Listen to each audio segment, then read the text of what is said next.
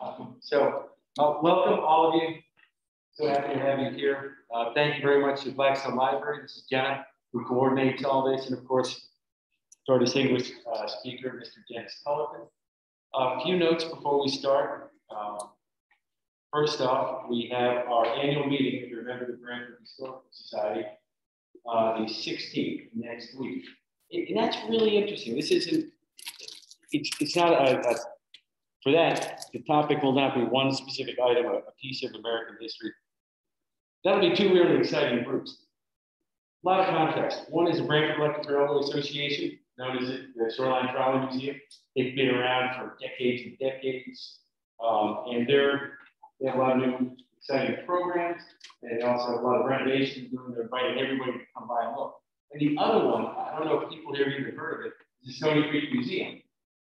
Almost brand new. Just started up, they're really excited about it. They've got lots of great history to focus on right down there in the village of Stony Creek. So we'll have guest speakers from both. And if you sign up for membership, you'll get an invitation to attend that. Membership is really nominal, it's $20. They don't make you sign a work party oath or anything like that. But we look forward to having all of you become members and attend the annual meeting. Those two exciting topics. Oh, one thing, if you have a cell phone, can you please put it on mute if you haven't already? Let's see, the holiday party December 5th, and that's all I have to say. I want to keep my remarks brief. I'll introduce now Mike Russo, our programs chair, who sets up all of these great programs for us and has everybody in. And let me just say finally, it's so nice to be back out in public, even with masks on. Yeah. All right. Thanks very much, everyone. Yeah, those were my thoughts. It was great to see everybody live in person. And we waited a long time for a in-person presentation. So I want to just introduce Dennis. It says here, Dennis Culliton is the founder and executive director of the Witness Stones Project. He served in the Marine Corps before attending college at UMass, receiving degrees in both anthropology and economics. After a decade working for the federal government, he went on to Connecticut University, graduating with an MAT in history. While in his third decade of teaching, he started the Witness Stones Project with his students in Guilford. To date, the project has spread to over a dozen communities in 3 northeastern states, reaching more than 4,000 students. And besides this project, Dennis is devoted to his wife of 43 years, his 3 adult children, and his grandchildren, Frankie and Joey. So without further ado, I'd like to introduce you to Dennis Culliton.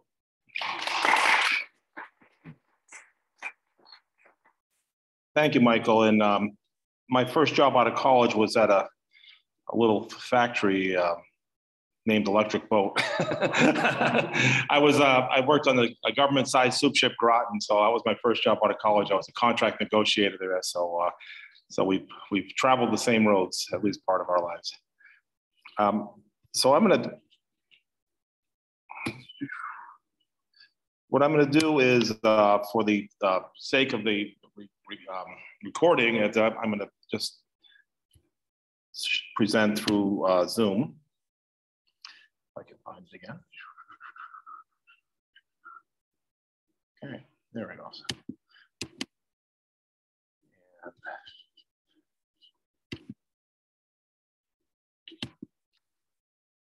So I'm used to using a bigger screen. Let me see if I can get rid of myself on the corner there.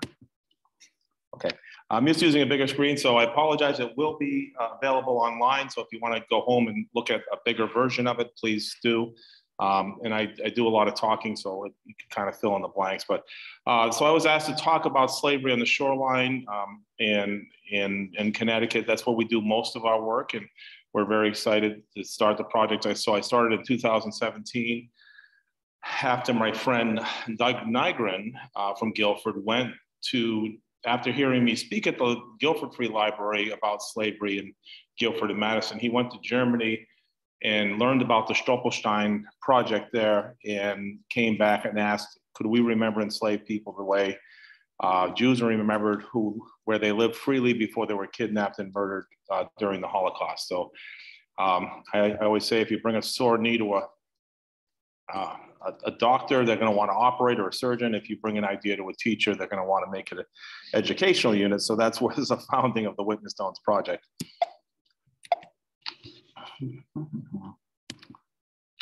Okay, I don't know if you've seen these before, but we're going to do a land acknowledgement. So it's Branford stands on the Tucket Band of Quinnipiac tribal land. I'd like to acknowledge our neighboring indigenous nations, then the Hanticks and Hammonasses to the east, the Wangunks to the north, Wappinger and Pegusses to the west, and Korjog and Setauket to the south. We thank them for their strength and resilience in protecting this land and aspire to uphold our responsibility according to their example. With the work that we do, I think the most common question we get after someone hears is, what about the indigenous people? What about indigenous or Indian slavery? And we are planning on, I wouldn't say we're planning, but we're hoping to be able to do some interpreting around that. But we go to where people ask us to go, and we tell stories that communities ask us to tell. So as we go, especially in the eastern part of Connecticut, there's a lot more stories that involve indigenous slavery. It was different. We'll talk a little bit about that later, but we know in places like Branford and Guilford early on, especially after the Pequot Wars, and then again after the King Philip Wars, indigenous people were put in servitude and sometimes even traded for African slaves in the West Indies. So one of the things that we're beginning to tell in history class is that and I use a little bit of my high school French, our raison d'etre, our reason to be is for here has a lot to do with slavery. The places like Branford and Guilford and all the towns that you see these beautiful big houses are here, not because people sold hay to each other, and not even because they sold hay to New Haven. They were here because they were putting things on vessels and sending it to the West Indies. And by sending it to the West Indies, they were trading with some of the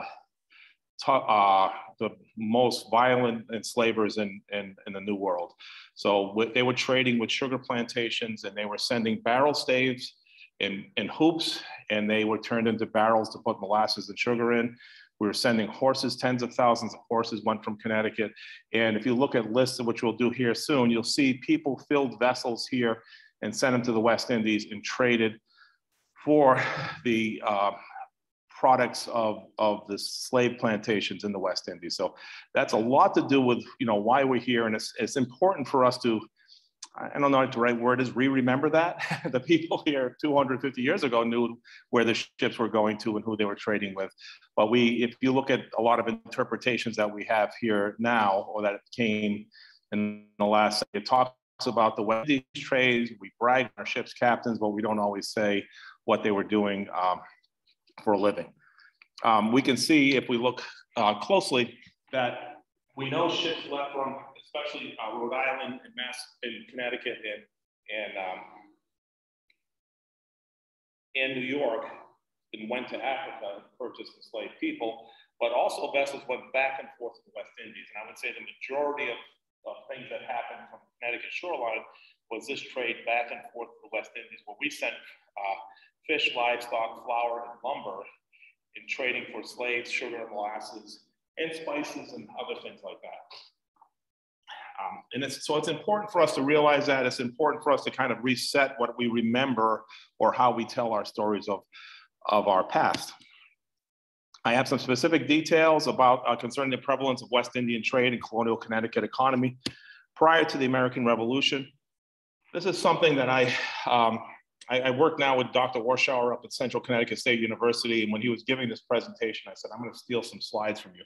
So I redid the slides, so they're not exactly his, but this is from Dr. Eric Bartholomew, 2009, and he had the Inspector General's Customs Report just for this 4-year period. And we can see 3 out of every 4 horses to the West Indies came from Connecticut, an average of 31 horses on each vessel. The horses were 59% of all valued goods. They worked in the mill. They ran, think of there was horsepower. The horses were the power to run the sugar mills that squeezed the juice out of the sugar cane and made and took the liquid, which was turned to molasses and sugar. 27,000 sheep during that 4-year period, 4.5 million pounds of beef and pork. And we know beef was set on the hook and sometimes in the barrel. And we know that we preserve things with salt. So we have the hams, salt pork, salted beef was barreled and sent to the West Indies, but also we see oxen and other livestock sent on the hoof. Other products, 44,000 pounds of butter. Butter is a way of preserving milk, right? Butter doesn't spoil hardly, especially in the hold of a ship. Cheese, 12,500 pounds, 77, almost 75,000 pounds of tallow. That's that rendered beef fat that's solid that you can make candles, you can use for lubricants and things like that. So these are things that are leaving Connecticut. We can see thousands and thousands of barrel staves, and occasionally a whole house will be taken apart and put on a ship and sent to the West Indies. So we see that type of items going on too. What was coming in from the West Indies? 1.5 million pounds of brown sugar, over 500,000 gallons of molasses, some rum was made there, but a lot of rum was made in Connecticut and Newport and places here. Rum was something that was used to trade with Africa. And also you couldn't run a ship without rum. We'll say it was a lubricant for the crew instead of the ship itself. But you can see on ships' manifests that they always had enough rum for the crew for the voyage. 450,000 bushels of salt. We know Long Island Sound isn't a great place to make salt. There were salt works, we know in New Haven. I'm not sure if there were in Branford, but it takes a lot more water from Long Island Sound to make salt than it does from the West Indies. And all you need is a mouthful of water when you go out to Squamicut and realize how much saltier it is than our Long Island Sound. 47% of all ships that came to New Haven during that time period came from the West Indies. 54% of all tonnage, 54% of all tonnage. So if you say, what were we doing for a living? Most of what we were doing was trading with the West Indies. New London, the numbers are similar, less percentage of ships, because New London also had that shot. You're kind of on the edge of the Atlantic Ocean. So some of those ships we know went to Europe and to what they call the wine islands like Madeiros and places like that. But again, 46% of all tonnage into New London came from there. And those were the two main ports in Connecticut that had a customs house, had customs houses. So these are numbers for us to kind of think about when we think about Connecticut and what we were doing in the 1700s and early 1800s. There's some great books about this. The book Complicity, if you haven't read it yet, it's fantastic. It was written about 15 years ago, I think now, by three writers from the Hartford Courant. It started with an insert to the Hartford Courant, and it turned into this great book that only now I think we're beginning to unpack more. I use it with my teacher workshops, and people are like, I didn't know this stuff. It's like, well, it's here, it's out there. I picked up this book when I was on the eastern tip of Long Island, Slavery Before Race, and that's a great book by Catherine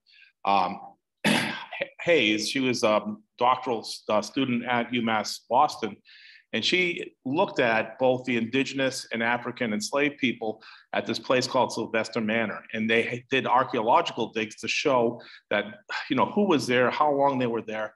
And Sylvester Manor was one of those places where one brother owned Shelter Island and another brother owned plantations in the West Indies. And one of them was shipping lumber and foodstuffs and things like that to the West Indies, and the other one was shipping stuff back from the West Indies. So you would have brothers kind of like multinational companies today. You might have brothers in two countries or sisters in two countries sending things to each other. In those days, that was happening. And there's a brand new book, Dark Work by Christy Clark Pajara, and she talks about Rhode Island. And Rhode Island isn't the same as Connecticut, but it helps you understand what slavery looked like in that part of New England, because I think the idea of having plantations and having large workforces and almost single crops was happening in Rhode Island. And we know if you go to Newport, Rhode Island, there's a big mansion. It's kind of up on the hill. But if you go down by the water and you see these big 3-story houses that look like Guilford on steroids or something like that, those were the ship's captains who were going to Africa. So Newport and Bristol, Rhode Island was the center of the African trade with enslaved people. So that was coming from there. And so anyway, her book does a great job of discussing those things. And there's many more books, including Disowning Slavery by Joanne Pope Mellish, which is something I always recommend for folks to read if you want to learn about New England slavery.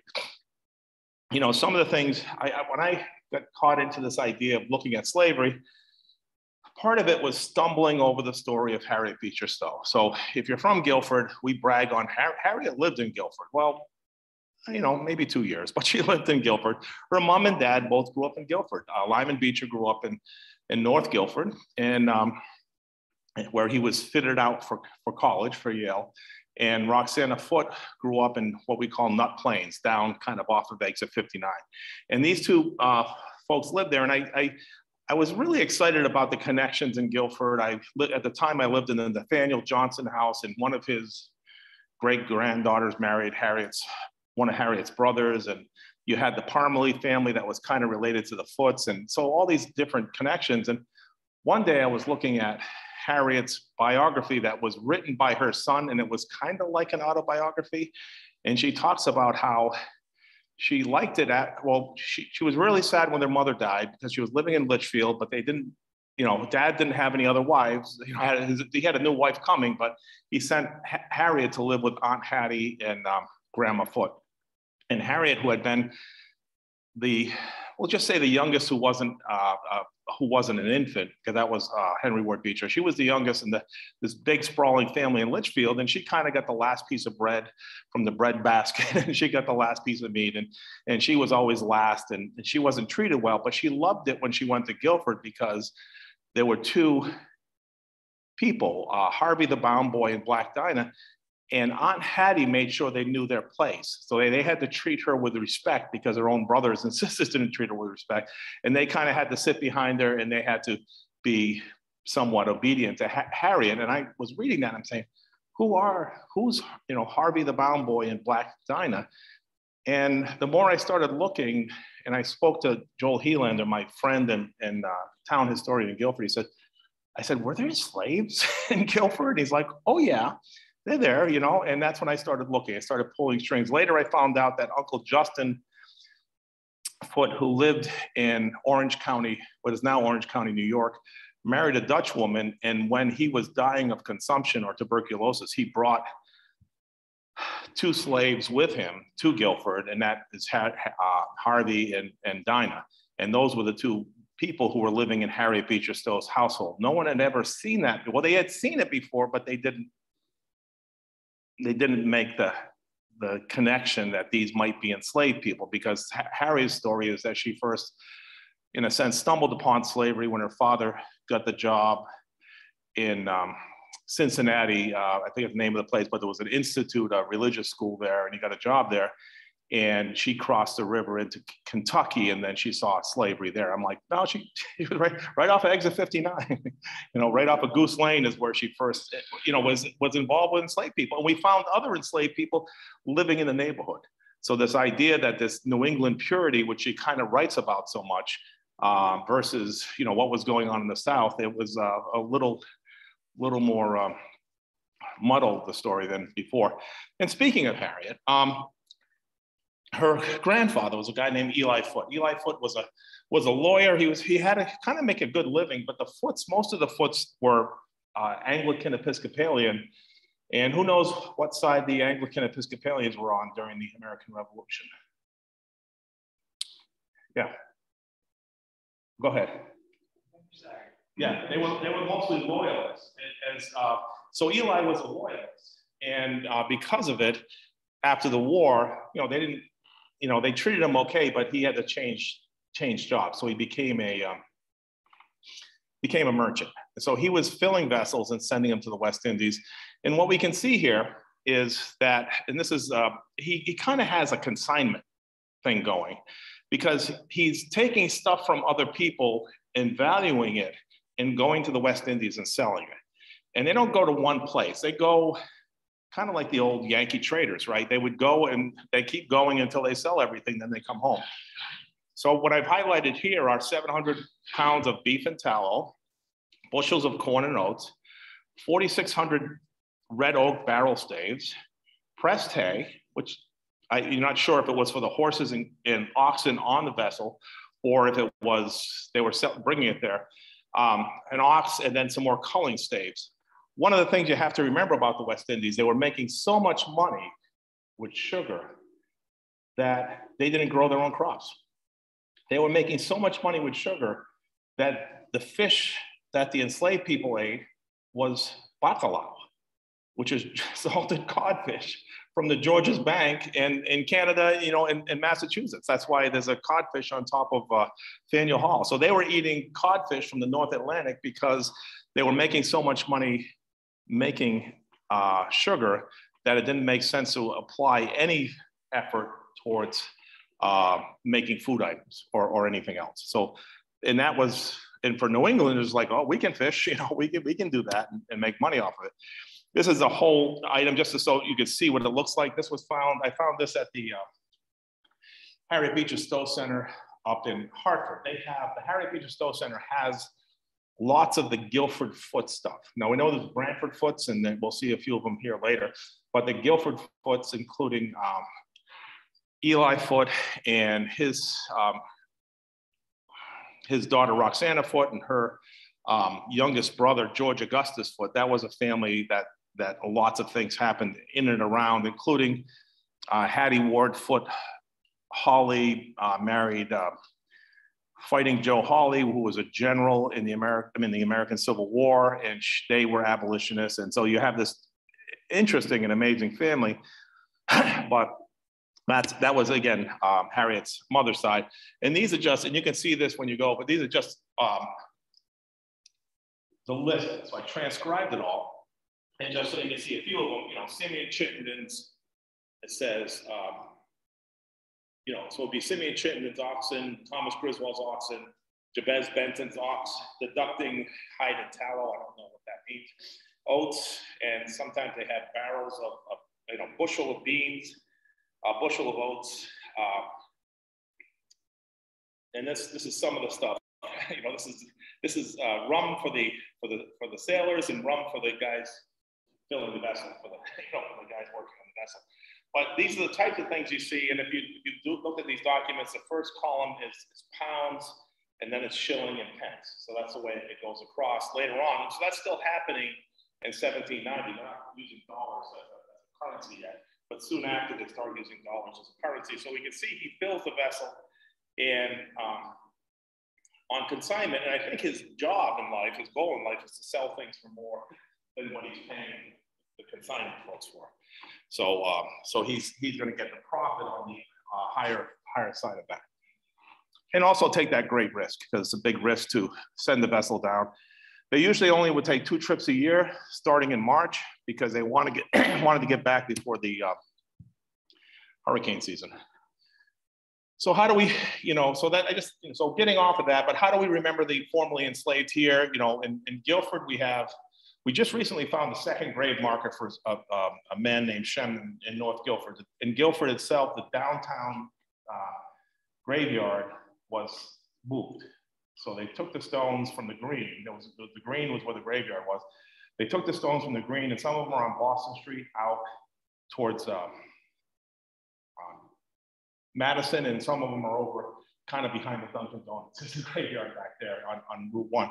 But most of I'd say many of the graveyards didn't make it, but North Guilford, the graveyard, still has French Indian War soldiers there, other things like that. So it's pretty extensive, but there is one gravestone. I was working with folks in Greenwich, and we see a gravestone for Candace Bush and Hester Meade. They were both enslaved by David Bush, who owned what's now the Bush Hawley House.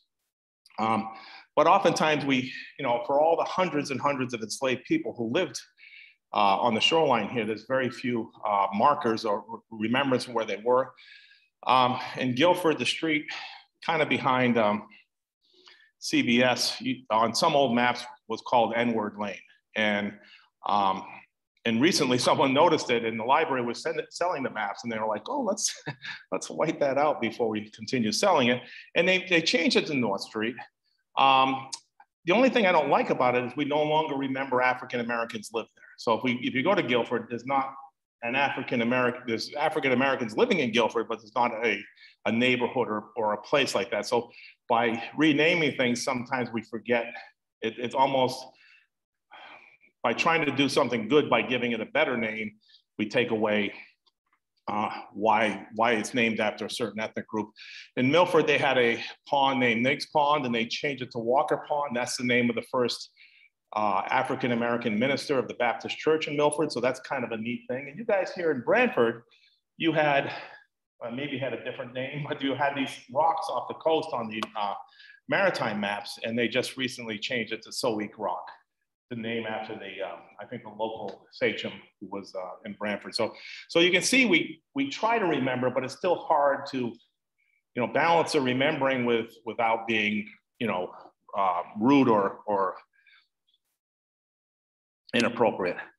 Other less obvious places we find things, we have different documents. And I'll show you something that I found here at the library here, which is wonderful. But people are doing work. So in 1933 or 1937, Mary Hoadley Griswold, so she probably was related to Branford people too, if she's a Hoadley. She wrote stories about different houses and different people in Guilford, and she included the stories of enslaved people, which was probably, it's kind of spectacular. So that's a pretty neat book. Harry Beecher's father, his autobiography, which he often was question and answer with the kids, and he also includes letters. He talks about slavery in North Guilford. He talks about enslaved people. He even talks about Moses, who was a king of the local enslaved people.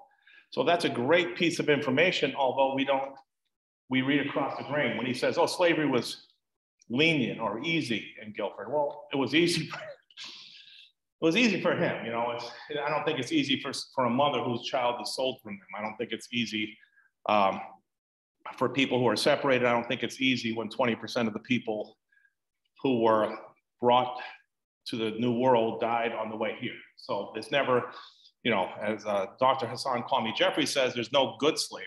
It's worse or worse. And there's no good enslaver. It's, bad or worse.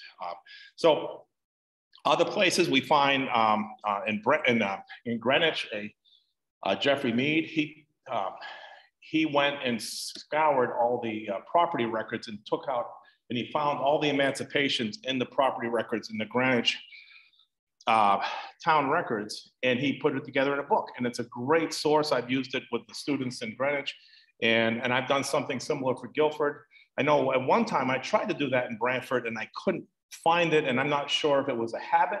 People in some towns, one of the reasons you would put an emancipation in the property records, because you are transferring the ownership of something to somebody else, oftentimes the ownership of Cull to himself. But if it's done after 1792, then there are conditions which, if you freed someone under these certain conditions, then you're not responsible for them in their old age. So people would, make sure the town clerk put it in the record so they don't have to pay if the person ended up in the almshouse. So we find that see, this is always tricky for me, but we're going to give it a try.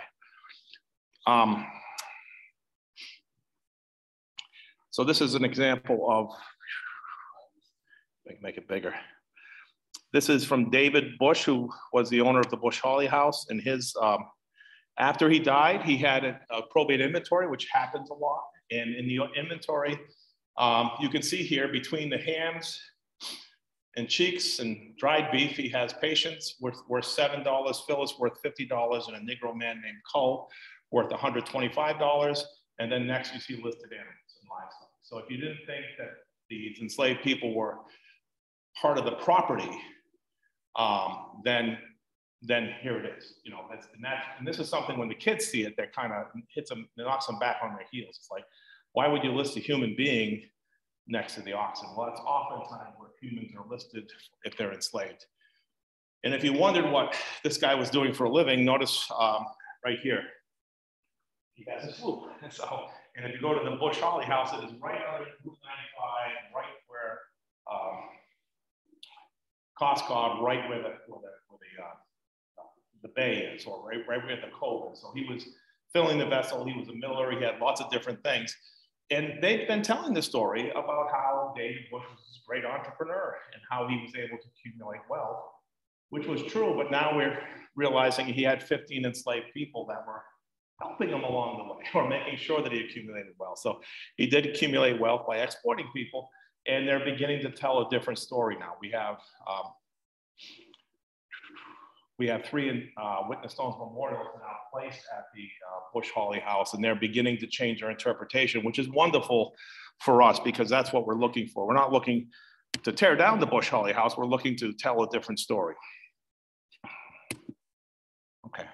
Other places you find records. Well, here is, on the left side is the East Haven Congregational Church. East Haven in those days also included Morris Cove and parts of Fairhaven and stuff like that. So it was a bigger town back before 1880.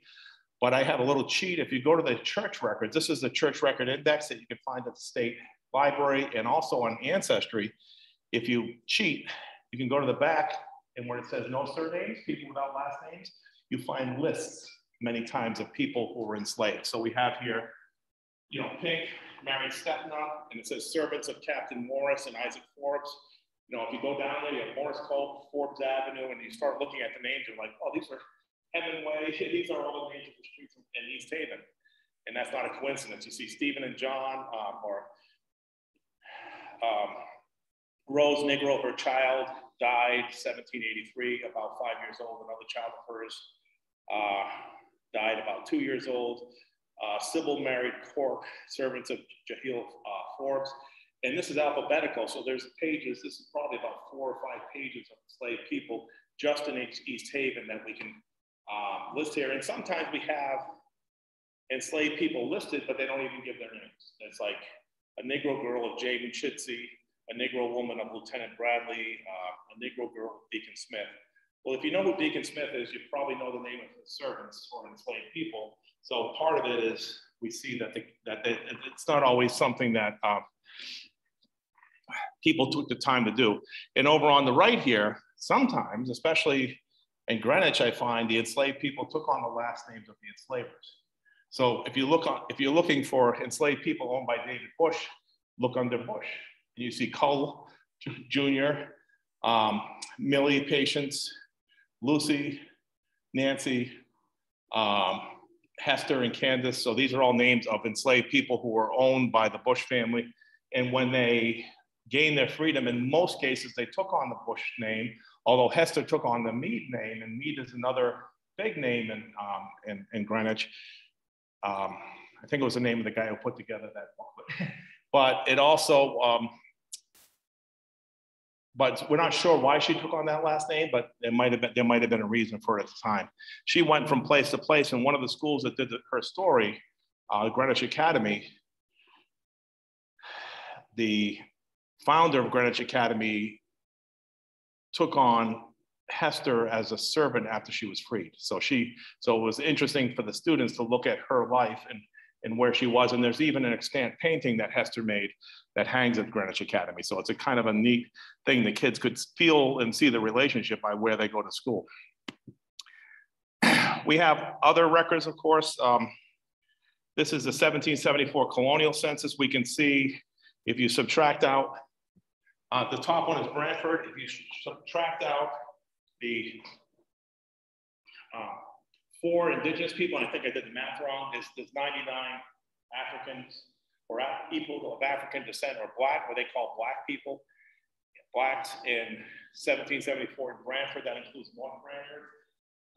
We believe the majority in 1774 of these people were enslaved. So there was about 100 enslaved people.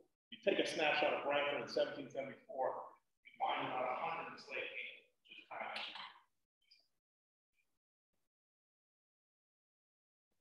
see the other communities, Guilford, which was Guilford and Madison,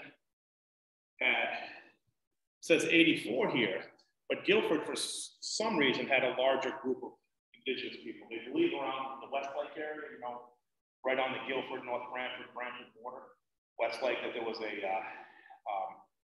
mixed tribal village there around this time period of Mohegans, Atlantics, and Quinnipiacs.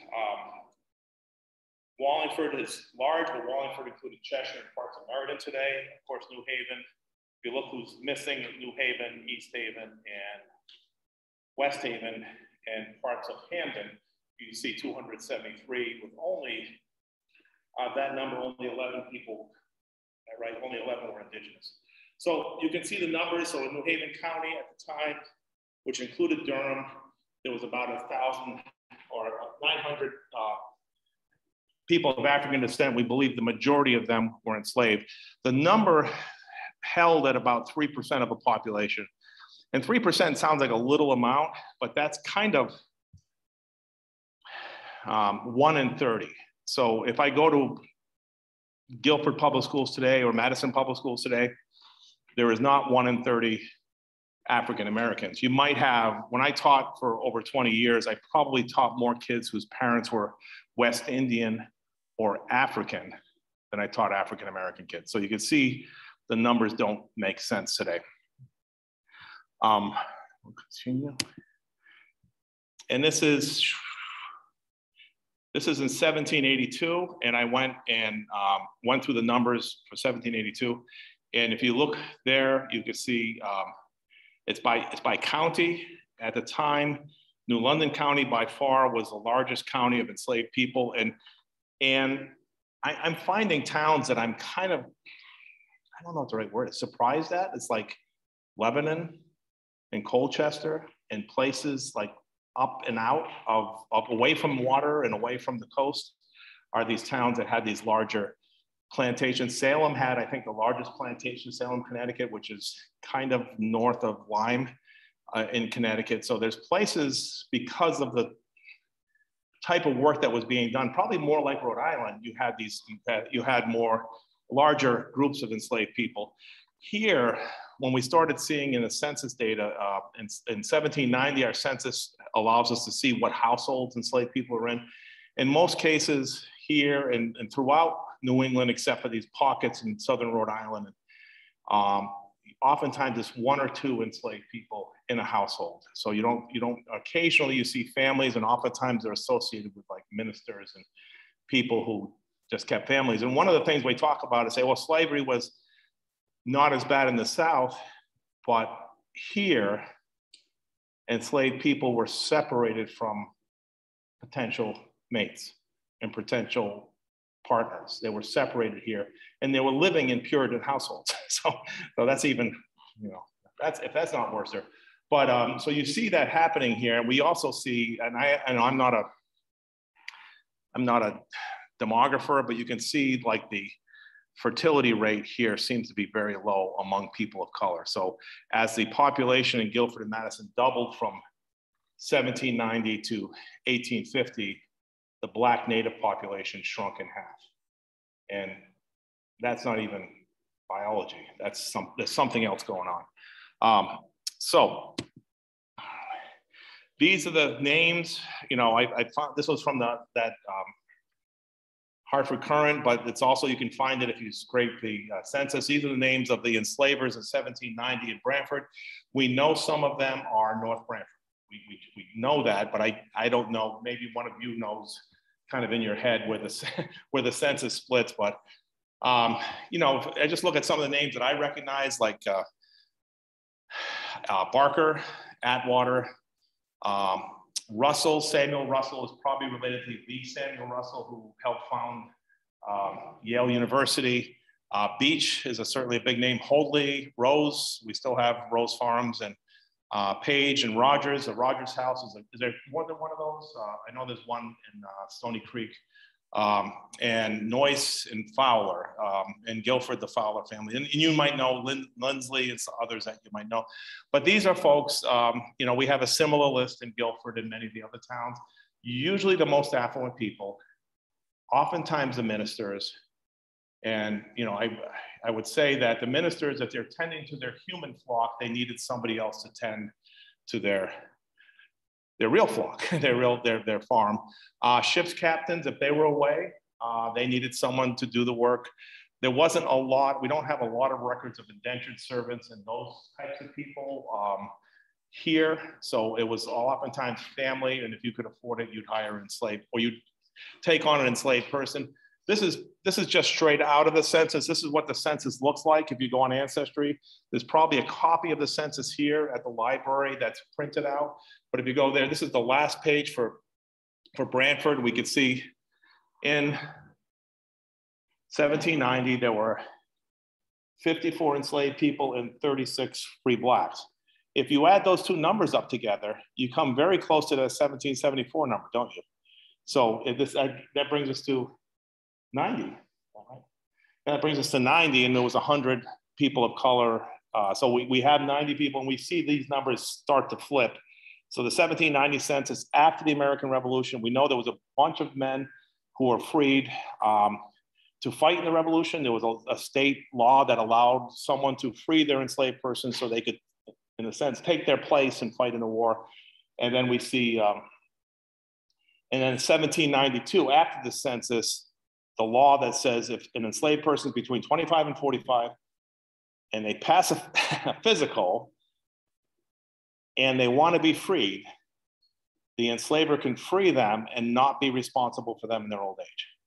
Now, we say today, like, 60 is a new 50 or 70 is a new 60. Well, I think in those days, 45 was the new 65. So was the old 65. So somebody who's been working really, really, really hard till they're 45, getting freed with nothing except the clothes on their back wasn't necessarily the biggest gift you could give somebody. But we know some enslaved people took great advantage of that when they gained their freedom and did some wonderful things. But we have to realize, and it happens even today, where undocumented folks, work as gardeners and maids and nannies and stuff like that. And then when they get older, they're released and they don't, they're not eligible for Social Security. So it isn't like today we're good and the people in the old days were bad. It just, there was a tendency in the state of Connecticut, and the local towns were so, they were tight with their money. So they wanted to make sure that somebody was responsible for that person. So that's why you couldn't just free somebody, and you couldn't free your 65-year-old enslaved person. You could free them, but then you had to oftentimes put something like a bond out there to make sure that they were taken care of in their old age. But freeing somebody is, in a sense, taking away the place where they live, taking their job away. And in a community where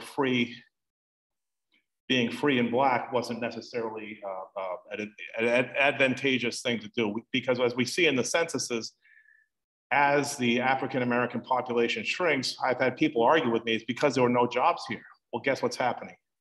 Irish people are coming to take those jobs. So in many ways, it was probably cheaper to hire an Irishman as a day laborer or a gig employee than it was to keep an enslaved person for 12 months a year. So there was an economic piece to it, but there didn't seem to be a lot of heart associated with the decisions that were being made. This is some stuff specific to Branford. Jane Peterson Boley, is she here? She's not here today.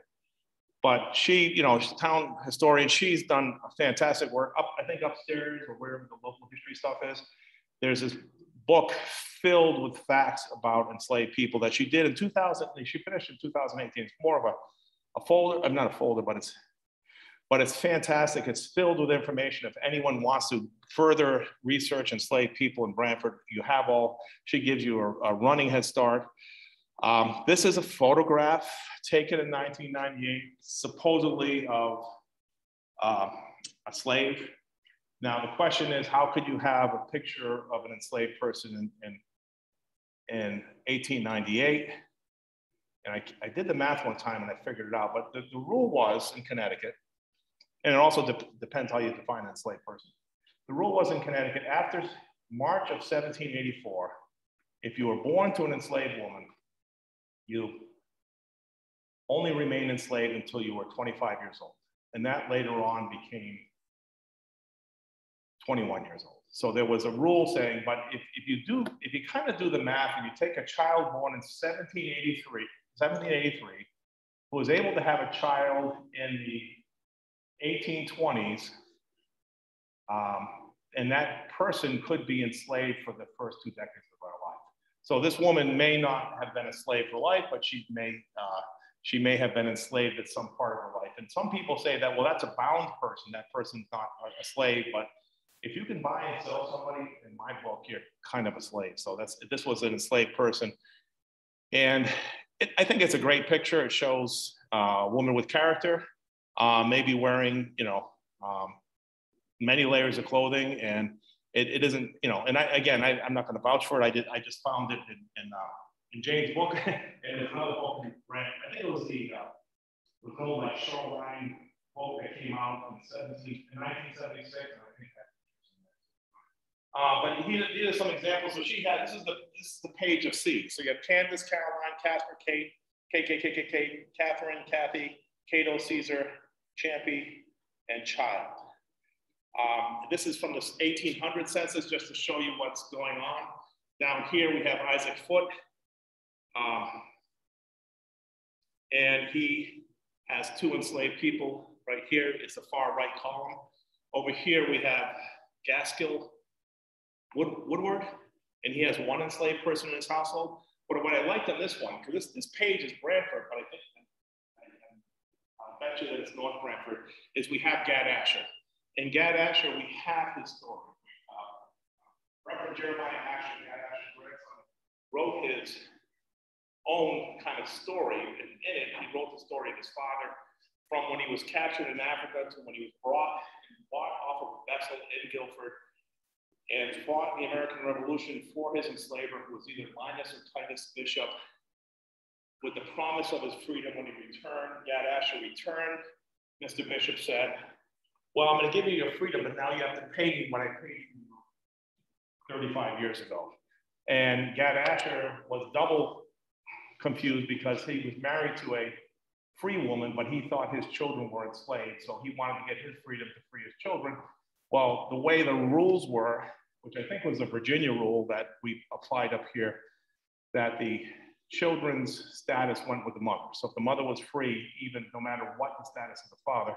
So he ended up paying for his freedom and then moving his family to North Branford. Jeremiah, his grandson, was very bright, ended up becoming a Presbyterian minister, wrote this autobiography, and then he ended up, and I think he was born in North Branford, he was the first African-American chaplain to die in service to his country. So that's Jeremiah Asher from like here, from right around here. So, and that, to me, that's like a pretty amazing story that the grandson of enslaved people died in service to his country in the American Civil War. And that's, and these are the stories we want to have the kids tell, but we want to tell and retell. There's a grandson of enslaved people in Guilford who died in Africa looking for homes for freed slaves in January 1861. He died in Africa looking for homes for freed slaves. It's like, that's another minister who came from nothing and ended up becoming a minister and then running a church in New Jersey. If you look at his name is Elamus Rogers, and his story is amazing too. So we have these stories that are kind of sitting here waiting to be told, and my goal is to do it with the kids, have the kids tell the stories, and that's really effective. There's some other places to find information. This is the Book of Negroes. So the Book of Negroes is if you're Canadian, you might have heard of this before, but at the end of the American Revolution, Sir Guy Carleton, you can see his name there, he put vessels together and shipped up African Americans who fought on the British side, runaway blacks who ran to the British, other free blacks, and sometimes even enslaved people. And he brought them to Canada because the British promised the African Americans that if you leave slavery, if you leave the Americans and come to us, we'll give you your freedom. Now, we tend to celebrate African Americans who fought on the side of the American side of the American Revolution. But if you're thinking about human beings, well, these guys fighting on the British side are pretty cool too, because they fought for their freedom, didn't they? So, so we see these ships, and in it, we can see these long lists of African Americans who came from the 13 colonies in the United States and were brought to Canada, and many of who still, their descendants still live there today. So it's just another side piece, but the closest I could find to here is New Haven and Killingsworth, or Killingworth. They put an S in there. But it's a great source of information. So if slavery was critical to the development of our country, and if slavery shaped the beliefs about race in our country, if slavery was the main cause of the Civil War, and if the enslaved resisted their bonds and still contributed to the growth of our country, how can we remember and restore the history of the enslaved. So that's kind of like our critical question for the Witness Stones Project. If these are all true, then what, how can we do what we need to do? And again, we were inspired by the Stolpersteine Project. This is a Stolpersteine right here.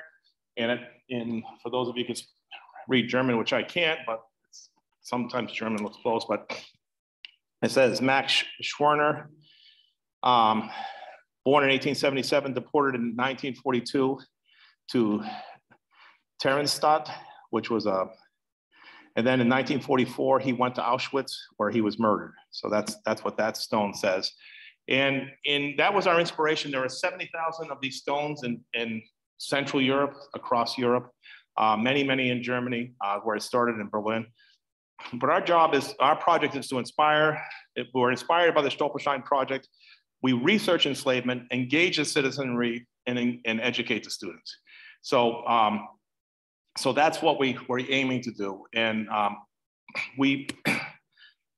so this is our mission statement, which is very similar to research, education, civic engagement. Witness Stones Project seeks to restore the history and honor the humanity of enslaved individuals who help build our communities.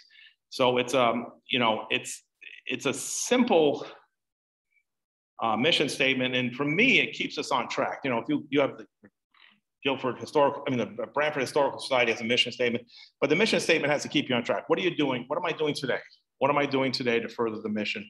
What should I not be doing to further the mission? So I just had a reporter, email me and said, "Oh, we want to do an article about X and Y and Z," and I'm like, here's somebody else to speak with, because that's not what we're aiming to do. We're aiming to do something else. If you're looking to see about politics, we're not doing politics. This is what we're doing, because if we get too deep in politics, then we're not going to be welcome in the schools. So our goal is to do what we're doing and do it well, and to be welcomed by everybody. We want everybody to want to be interested in what we're doing. So when my friend told me about the Stolpersteine Project, and I had to figure out how to bring, because I had lots of research. And how do I bring it to the students? And what happened is I probably had about 10 years of research. So I looked at it one more time with the idea of memorializing enslaved people, and I came up with these 5 themes. The themes are dehumanization, or enslaved as property, the treatment of enslaved, which is kind of a subset of dehumanization, but we keep telling the myth that slavery was okay here, it wasn't bad, so we have to kind of change that. Paternalism, and that paternalism is something kids completely understand, but Indigenous people understand, and African Americans understand. It's like, we'll vote for you, we'll do this for you. You don't, we'll take care of you, or we'll make decisions for you because we think we know what's best for you. Well, imagine that if you're an adult and someone's making decisions for you. That's the tough thing. So we see paternalism throughout enslavement and even for free blacks. In Connecticut, after the majority of African Americans were freed in 1818, we took away their right to vote. And they didn't get it back until the 15th Amendment. They didn't get it back. They got it back the same year that the African Americans in Alabama got it back. So that's what happened in Connecticut. Because why do they need to vote? We can take care of that for them. Economics of slavery. If you ever studied economics, it ruins any other thing you're doing, because it becomes about the numbers. When you start looking at the numbers, you realize so many decisions. When am I going to free that enslaved person? Not when my heart tells me to, but when my pocketbook does. And that's what we see throughout. And then the most important, which was shared to me by Marcus Shapiro from the Anti-Defamation League, is agency and resistance. If we keep telling the stories of victimization, then we're, in a sense, re-victimizing the enslaved people we're telling the stories of. So what we do is look at these documents and we extract out where the enslaved person is no longer involved with paternalism, but they're making their own decision and they're getting their freedom. And we try not to be judgmental. If you get your freedom for doing everything you're supposed to do and being loyal, then God bless you. If you get your freedom by running away, God bless you. If you get your freedom by poisoning your enslaver, God bless you. So it's just like, if you get your freedom by fighting on the side of the Americans, that's agency. If you get your freedom by fighting on the side of the British, that's agency and resistance. Those are all ways that we can identify and help the students identify enslaved people not as an object, but as somebody that has similar thoughts and feelings and desires that they have. So this is how we do it. And if you're a teacher, you know what a jigsaw activity is, but we have the kids look at, a group of kids will look at dehumanization, another group will look at paternalism, another group will look at human agency and resistance, using primary documents, share them back with each other. So then at the end of this first unit, the kids see the big picture. They see what slavery looked like by looking at all these pieces. So that's our curriculum, and that's what we bring. We've worked with 5th grade through 12th grade students now. Kind of our sweet spots in middle school, but we can adjust. Upper middle school, I should say. You know, these are some of the documents in Suffield. We did the story of Tamar, and she was bought and sold a few times. She ended up getting her freedom by marrying Venture Smith's son. So Venture Smith is probably the most famous enslaved person in Connecticut. And his narrative is one of the things that I use to tell kids, slavery might have been gentle, but this is what Venture Smith says. He was hogtied and beat. And this is what happened to his wife. And this is how many times he was double-crossed. But anyway, so the funny thing with Tamar is that we kind of, and we ended up having to redo her stone because we couldn't, she disappeared in 1810, so we thought she died then. Well, somebody else continued doing research because she lived in Suffield and she lived in East Haddam, and then they found her in Middletown. And we found her because her husband, Solomon, who married her and gave her freedom, wrote a runaway notice for his wife. Not because she was enslaved, but because she was a wife and she ran away from it. So he wrote a runaway notice. So at the end, I said, well, she showed her agency twice, once getting married and once running away from her husband. And it's a great story. And now we have the date changed because we found other records, I think 1817 or something like that. But these are the things that we try to do and it's hard because the folks in the past who wanted to somewhat make excuses for themselves holding people in slavery don't always want to show you the positive side of enslaved persons. They don't want to show their agency. They don't want to show their abilities. They want to sometimes make them look foolish or like make them like, I had to do this because of the way they acted. And so it's almost like, you know, a relationship today, if you ask an abuser, why did you do this? Well, they weren't submissive enough, or they talked back to me, or whatever it happened to be. And you sit there and say, gee, that's, for a person in power to say that is very different than looking at it from the person who wasn't in power. So as told by white owners, slavery was lenient with many freedoms, paternalistic with masters guiding the morals of slaves, treatment as part of the family, care for life. According to slave narratives by Venture Smith, James Morris, and Jeffrey Brace, and the story of Gad Asher by his grandson, whippings and beatings and hog tyings, double crossings and cheatings, abandonment of the aged and youth sold south, severe punishments for minor crimes.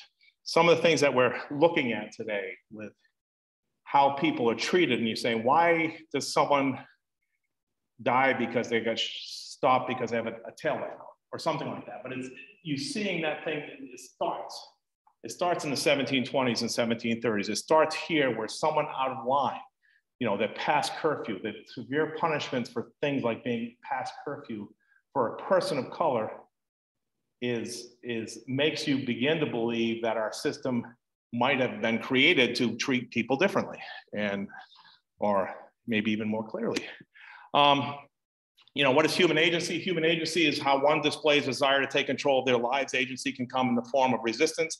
It can also be demonstrated through one's capacity to control their own circumstances. When I started using agency, people said, where did you get that word? I think it's from like sociology or psychology, where, you know, if someone, you know, if they're going to commit someone to the insane asylum, do they have agency? Can they make their own decisions? But we can see this middle piece is somebody, it was a runaway ad for Fairfield. So we can see there's hundreds of runaway ads throughout New England. We like runaway ads because sometimes they're the only place we know what people look like. Because they'll talk about what scars or tattoos, or if they have a broken finger, or how tall they are, how much they weighed. So these runaway ads are useful for us to begin to imagine what enslaved people look like. So examples of agency through resistance include refusing to work, sabotaging work, running away. Other forms of agency could be working hard or earning enough money to pay for your own freedom, gaining or purchasing one's freedom, having children, and sometimes even surviving captivity. And especially in some of the plantations in Mississippi, people will say, you know, God bless my ancestors because they survived, because I'm here today because somebody, you know, survived. And this is showing agency through past and present successes, just like my grandparents who didn't have an 8th grade education were happy when many of their grandchildren went to college. We have the story in Guilford. We have this great story because we have now 11 generations of the story of Pat Wilson Phineas, who's on the right here. It's really, she's the 9th generation, but she has grandkids. And her story is related to Moses, who was told to us by Lyman Beecher. And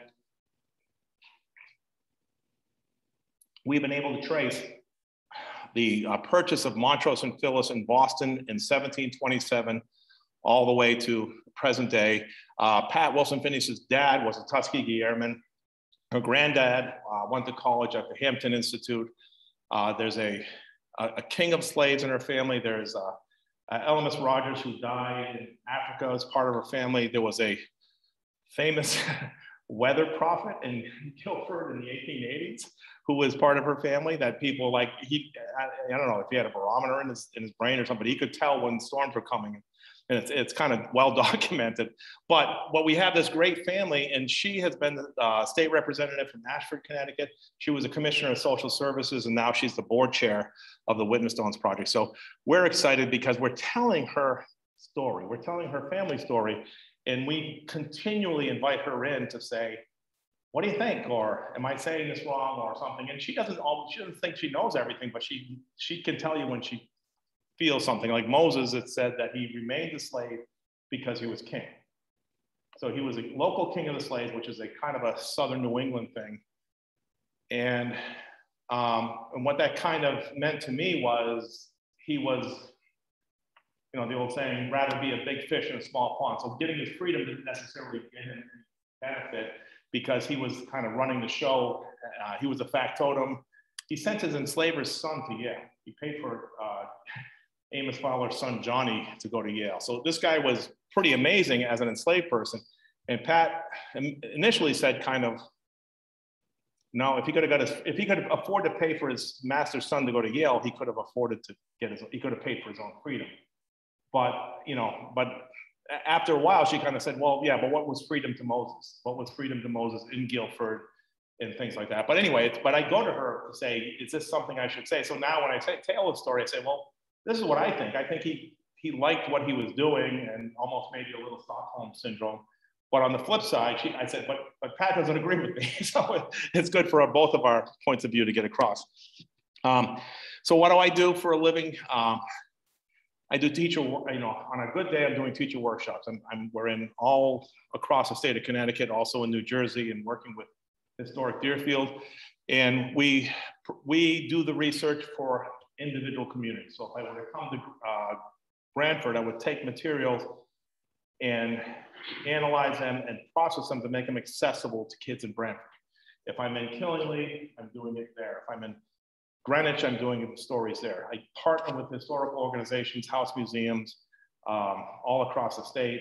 Churches, the congregational churches especially, right now are pushing, although the Episcopal churches are also pushing to look at their, using the other word, complicity towards slavery. How were they involved in the past? What can they do today to redress some of those issues? So we go from town to town. This is the stone on the bottom here is in front of St. George Church. Not because the Catholics at that church were. We know the Jesuits were at Georgetown, but 2 houses before St. George's was where Thomas Pynchon lived, and he held Joachim there in captivity, although Joachim was brought to Guilford by a Nicholas Loisel, who was a West Indies French refugee, was running away from the slave uprisings in Guadeloupe. So he brought 2 of his enslaved people to Guilford, and Joachim was one of them. So it's really interesting. And the part of the records we found that the French consulate records that were transcribed into the New London property records. So these pieces are all here, and the pieces, and I'm finding that enslaved people and free blacks, I kept thinking they were like, it's like I'm looking for them in one place, but just like everyone else, they moved around. So you hear stories of enslaved people from Connecticut getting their freedom and moving to Vermont, or people from Connecticut moving with their enslaved people. So all of a sudden there's this Vermont, Connecticut connection for African Americans that we're trying to put together. You know, with historical organizations, we're using that sense of place. Putting a stone where somebody lived, worked, or prayed is very, very powerful. It's not, slavery wasn't somewhere else that happened to someone else. This is slavery here happened to this person right here. The Moses stone is in front of the town hall because that's where Reverend Amy's father lived. So it's when you're standing outside the town hall, you're standing outside the place where Moses was held in captivity. That is much more powerful than reading about it in the book. You know, where are we at now? This is our updated map of Connecticut, and we probably have about 3 or 4 more places to fill in within the next week.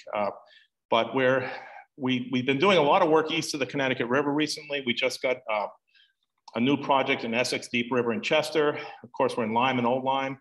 Here, it's kind of the NFA, Norwich Free Academy, takes a lot of towns. So some of these are like regional schools, but we're working with Salisbury School, and we place the independent school there. We place a stone in Norfolk, Connecticut.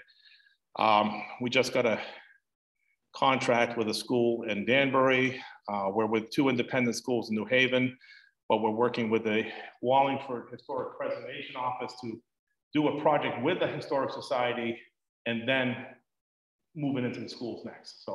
So we have a lot of places. We probably have been in more, before we said 20 communities, and I just updated it today, and we're closer to 30 communities now and 7,000 kids. But what we're looking to do is really try to make our curriculum accessible to everyone.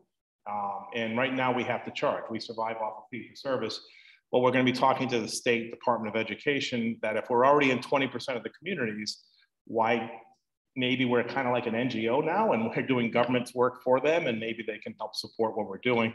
We can find a way to make it the jigsaw activity very affordable for all Connecticut students, but the other part is just too much work. We can't give putting a stone in the ground, the research required for each town.